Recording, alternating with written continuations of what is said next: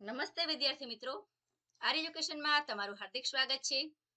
વિદ્યાર્થી મિત્રો, આ વિડીયોમાં આપણે એપ્રિલ 2022માં જે વાર્ષિક પરીક્ષા યોજાવાની છે તે અંતર્ગત ધોરણ 7 વિષય અંગ્રેજીના મોડેલ પેપરનું સંપૂર્ણ સોલ્યુશન જોઈશું. અને વિદ્યાર્થી મિત્રો, અન્ય સોલ્યુશનો પણ તમને ડિસ્ક્રિપ્શન બોક્સમાં અને એન્ડ સ્ક્રીનમાં આપેલા છે. પ્રશ્ન 1. આપેલો ફકરો વાંચીને પ્રશ્નોના જવાબ લખો, ગમે તે 4. Read the paragraph and answer the following question any 4. તો પેરેગ્રાફ તમારે સ્ક્રીન ઉપર ધ્યાનથી વાંચવાનો છે જેથી તમે આપેલા પ્રશ્નોના જવાબ લખી શકો. Question 1. What is the main attraction of the Gir National Park? Answer. The main attraction of the Gir National Park is Asiatic lion. Second. When was the Gir National Park established? એટલે કે Gir national પાર્કની સ્થાપના ક્યારે થઈ? The Gir National Park was established 1965. What is the best time for sighting the lions? The best time for sighting the lions is mid-October, mid-June, November and February. Which is the nearest town? The nearest town is Verawal. Fifth. Is the Gir National Park in Bhavnagar district? No, the Gir National Park is not in Bhavnagar district. B. Find out the rhyming words from the poem given below. એટલે કે અહીં તમને કવિતા આપેલી છે તેમાંથી તમારે rhyming words શોધવાના છે. તો કાઉ, કાઉનો rhyming શબ્દ છે કાવ્યમાં નાવ. ફ્રી તો તે આવશે ટ્રી, ટ્રી, અને સુન તો મૂન, અને ટીચ ત્યાં આવશે રીચ. આ રીતે તમારે કવિતામાંથી શોધીને rhyming words લખવાના હોય એવા પ્રશ્ન પણ આવે. C. Write T for true value or F for false against each sentence. જો સાચું જે વિધાન છે ત્યાં ટી અને ખોટામાં એફ લખવાનું છે. તો travellers will travel in mega trains with a smart card, તો આ વિધાન ટ્રુ છે, તમારે અહીં ટી લખવાનું છે. જે સેકન્ડ છે ભૂટિયોવાડ મીન્સ બનિયન ટ્રી, તેનો આન્સર તમારે અમને કોમેન્ટમાં કરવાનો છે કે ટ્રુ આવશે કે false. Shiv does not check emails, તો આ વિધાન છે ખોટું, એટલે આપણે લખીશું ત્યાં એફ.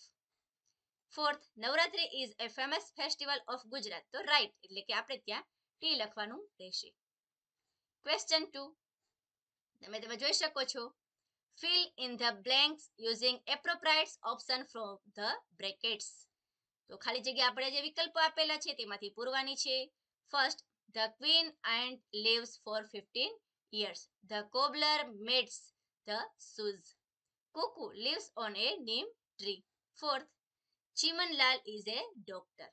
તો આ રીતે આપણે યોગ્ય વિકલ્પ પસંદ કરી આન્સર લખવાનો હતો બી, મેચ એ વિથ બી. તો પેલું છે ફિલર્સ, તો ફિલનું ફિલર્સ છે જ્યાં આવશે એન્ટેનિયા. પછી ટાઇની ટોટ્સ ત્યાં આવશે ચિલ્ડ્રન. ક્રીચર તો એનિમલ, કારણ કે ક્રીચર એટલે પ્રાણીઓ થાય. ફોક ડાન્સ ત્યાં આપણે આવશે ગરબા. આગળનો પ્રશ્ન છે, તમે જોઈ શકો છો, તમારે સર્કલ કરવાનું છે. જે સ્પેલિંગ રાઈટ છે, રાઈટ સ્પેલિંગ ફરતે આપણે સર્કલ કરવાનું છે. અમે અહીં અંડરલાઈન કરેલી છે, તમારે ત્યાં રાઉન્ડ કરવાનું રહેશે. તો પહેલો જે સ્પેલિંગ છે કેપિટલ, તો આ કેપિટલ રાઈટ સ્પેલિંગ છે. સેકન્ડમાં ત્યાં આવશે રેપિટિલ્સ, એટલે કે સરીસૃપ પ્રાણીઓ, તો આ જે સેકન્ડ છે રાઈટ છે. થર્ડ, પિસ્તોલ, અને ચોથામાં સેપરેટ, જે પહેલું છે એ સાચું છે, એટલે સેપરેટનો મીનિંગ થાય અલગ. ક્વેશ્ચન 3. આપેલ માહિતીના આધારે તમારે પ્રશ્નોના જવાબ લખવાના છે. Read the information and write the answer based on it. Visit of expert doctors, તો અહીં તમને જે સ્પેશિયાલિસ્ટ છે એમાં પહેલું છે પીડિયાટ્રિક્સ, એટલે કે બાળરોગના નિષ્ણાત. સેકન્ડમાં તમને આપેલું છે આઈ સ્પેશિયાલિસ્ટ, અને અહીં ગાયનેકોલોજિસ્ટ એટલે સ્ત્રી રોગ નિષ્ણાંત, અને ન્યુરોલોજિસ્ટ એટલે કે મજ્જાતંતુને લગતા જે રોગો હોય તેના નિષ્ણાંત એમ સમજવાનું રહેશે. ક્વેશ્ચન, હુ ઇઝ પીડિયાટ્રિક્સ, તો ત્યાં આન્સર આવશે doctor ડી.કે. Patel is paediatrics. What is doctor Nitin Pandya specialist in? Doctor નીતિ Pandya is specialist in gynaecologist. Third, when does doctor એસ.કે. Desai એક્ઝામાઇન the patient? અહીં વેન છે એટલે ક્યારે પૂછે છે કે ડોક્ટર એસ.કે. દેસાઈ દર્દીઓને ક્યારે તપાસે છે, એવો આન્સર એનો પ્રશ્ન થાય. તો ડોક્ટર એસ કે Desai examines the patient 9 am Tuesday. અને અહીં તમે જોઈ શકો છો 10 થી પ્રશ્ન પૂછેલો છે એટલે જે ક્રિયાપદ છે એને આપણે એસ પ્રત્યય લગાડીશું કારણ કે એ છે સાદો વર્તમાન કાળ. Fourth, doctor Arvind Patel is N I specialist. True or false? તો ત્યાં આવશે ટ્રુ. બી ઓપ્શન જોઈએ. Complete the dialogue using the sentences in brackets. તો તમારે અહીં તમને વિકલ્પો આપેલા છે તેના આધારે તમારે સંવાદ પૂર્ણ કરવાનો છે. પહેલું, Radha says hello good morning Nishi. Nishi says અહીં ખાલી જગ્યામાં આન્સર આવશે good morning how are you. Radha says I am fine. ખાલી જગ્યામાં આવશે where is your sister. Nishi says she is in the library. Radha says અહીં આવશે where is the library. Nishi says it is near the bank. C જોઈએ. એમાં તમને જે કૌંસમાં છે એ તમને પ્રશ્નસૂચક શબ્દો આપેલા છે તેનો ઉપયોગ કરી આપણે પ્રશ્ન વાક્ય બનાવવાનું છે. તો પહેલું છે માનવ visits different museum during the vacation. હુંથી પ્રશ્ન બનાવવાનો છે એટલે જે કરતા માનવ છે એ આપણે દૂર કરી દેશું. તો હું વાળો પ્રશ્ન સાવ સહેલો, બાકીનું એમનું એમ આવશે. હું visits different museum during the vacation. Second જોઈએ માનવ visit different museum during the vacation. તો વેન થી પ્રશ્ન બનાવવાનો છે. વેન એટલે સમયસૂચક શબ્દ, ડ્યુરિંગ ધ વેકેશન આપણે દૂર કરી દેશું. તો પ્રશ્ન બનશે when does Manav visit different museums. Third, તેમાં આપણે વોટ થી પ્રશ્ન બનાવવાનો છે. તો આપણે જે આન્સર છે ડિફરન્ટ મ્યુઝિયમ્સ તે દૂર કરીશું. તો when does Manav visit during the vacation. આ મુજબ પ્રશ્ન વાક્યો બનશે. ડી જોઈએ. શબ્દોને યોગ્ય ક્રમમાં તમારે ગોઠવવાના છે. તો સાવ સહેલો પ્રશ્ન છે. તમે આડાવડા શબ્દો જે છે જોઈ શકો છો. હું સીધા તેનો જવાબ વાંચું છું. Gujarat state is a progressive. Mister Shiv has a big મસ્ટાક્સ એટલે કે મોટી મૂછ. The birds lives in the trees. ચલો આગળ જોઈએ. ડુ એસ ડાયરેક્ટ માગ્યા મુજબ, જેમાં arrange the following word in the alphabetical order એટલે કે આપણે એબીસીડી ના ક્રમમાં આપેલા શબ્દોને ગોઠવવાના છે. તો પહેલા આવશે ફેર, કારણ કે એફ એ અહીં પણ એફ એ પણ અહીં આર પહેલા આઈ આવે છે એટલે ફેર પહેલા આવશે ને ફાર્મ પછી. સી ફિશ અને ડી માં આવશે ફ્લાવર્સ. ચલો આગળ જોઈએ વિદ્યાર્થી મિત્રો. અહીં અલગ પડતો શબ્દમાં આપણે સર્કલ કરવાનું છે. તો તમે જોઈ શકો છો કુક, કરી, ફાર્મર એ બધા શબ્દો મળતા આવે છે જ્યારે ડોક્ટર શબ્દ અલગ પડતો છે. ટેબલ ટેનિસ, સ્કેટિંગ, વોલીબોલ બહાર રમાતી રમત છે માટે ચેસ જે ઘરમાં રમાતી રમત છે તે અલગ પડશે. ચલો પ્રશ્ન 4 નો અ જોઈએ. Describe the picture using the words given in the brackets. તો વિદ્યાર્થી મિત્રો તમારે ચિત્રનું વર્ણન કરવાનું છે. કૌંસમાં શબ્દ આપેલા છે જોઈ લઈએ. એ ગાર્ડન, ટ્રી, સ્વિંગ્સ એટલે કે હિંચકા, સ્લાઇડ લપસણી, સ્કીપિંગ કૂદવું, સીસો જે આ છે ને સીસો કહેવાય, ચિલ્ડ્રન અને પ્લેઇંગ એ તો તમને આઈડિયા હોય જ. તો ચલો જોઈએ એનું વર્ણન. This is a picture of garden. There are many children in the garden.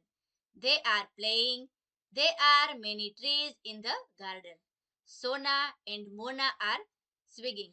તમે જોઈ શકો છો ચિત્રમાં આપણને નામ આપેલા છે જેનો ઉપયોગ કરી આપણે વાક્યમાં આ રીતે લખી શકીએ. Reshma is sliding. Eva is skipping. Irfan and Mahesh are on the seesaw. Children are very happy.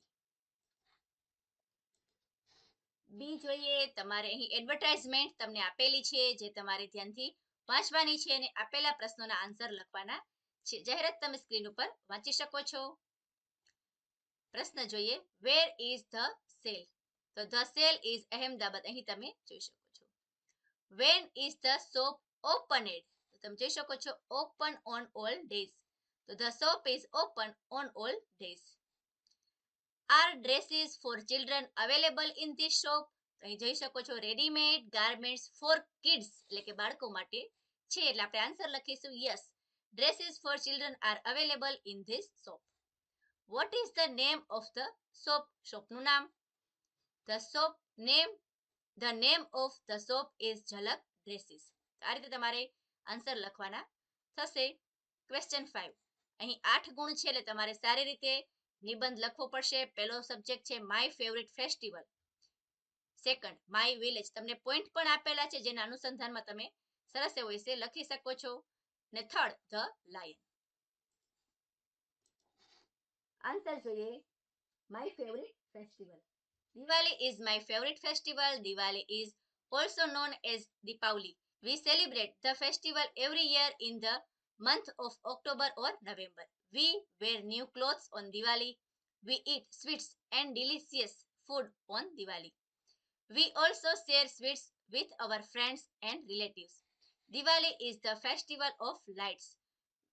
We light diyas, candles, and lamps in our homes. I am very happy on this festival. I love this festival very much. Second essay, my village.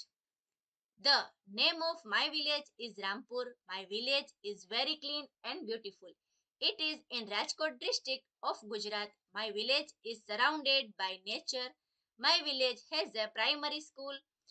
Village have a panchayat house, a dairy, a big temple, bus stop, A PSC centre. અને અહીં વિદ્યાર્થી મિત્રો જે મેં village have લખ્યું છે ત્યાં તમે વિલેજ હેઝ લખજો, કારણ કે જે વિલેજ છે એક જ ગામની વાત છે એટલે અહીં તમે હેઝ લખજો. In my village, most of villagers are farmers and they are very hardworking. Villagers live happy life.